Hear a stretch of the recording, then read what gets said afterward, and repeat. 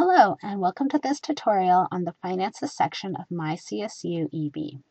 MyCSU EB is also where you can find information about your school finances. This includes making a payment, reviewing past transactions, and monitoring financial aid information.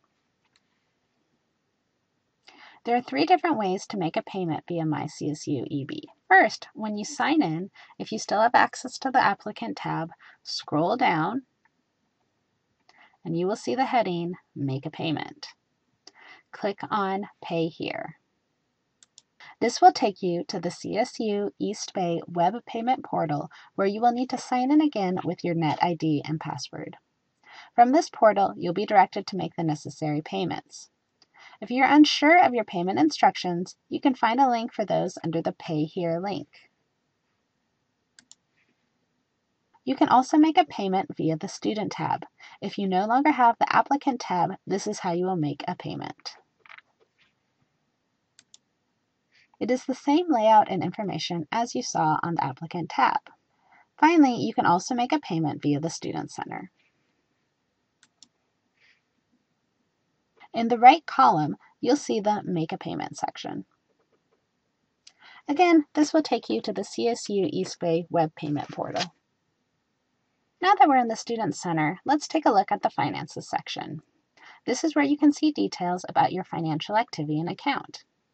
In this section, you'll see your account summary listed.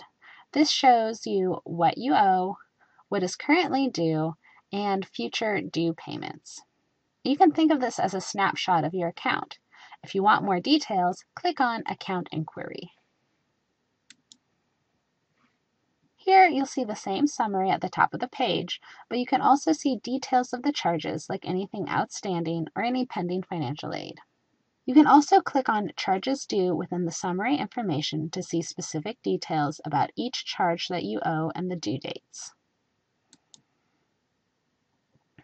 Again, you'll see a summary at the top of the page and then the details of each charge at the bottom.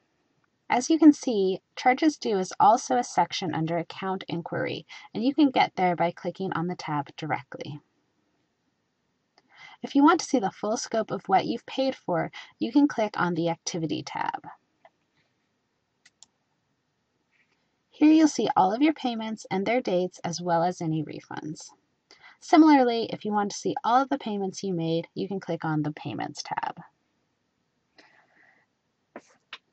There's a second tab next to Account Inquiry called Account Services. Here you can enroll in a payment plan if you are eligible.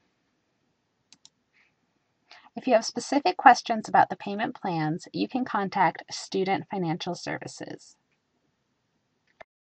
Back on the main Student Center page, you can find information about your financial aid from the Finances section of the Student Center.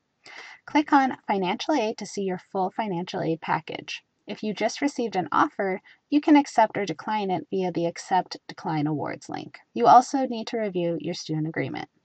If you have questions about your financial aid or how to receive financial aid, contact the Financial Aid Office.